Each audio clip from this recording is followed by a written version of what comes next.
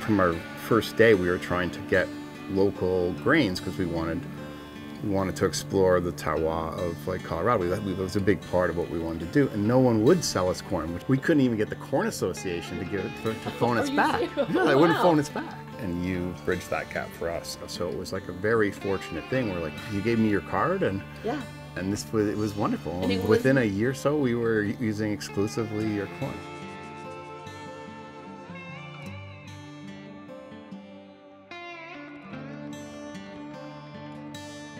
Whiskey Sister Supply is a grain brokerage business that represents our family farm. It was homesteaded in 1907, and we sell grain primarily for distilleries in Colorado and beyond. Felicia and I left the farm for what my parents were to believe a better life.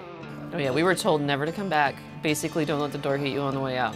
And this has been so great to come back, and here I am, and you are helping too, also managing the farm and the day-to-day operations. It just continues to be a female-run business and has been female-run for 4 generations, and we're not running it traditionally like they did.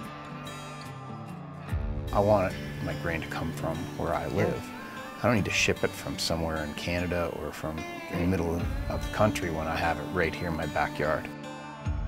I think we get a lot of pickup in our sweetness because of the freshness of the corn that comes from y'all.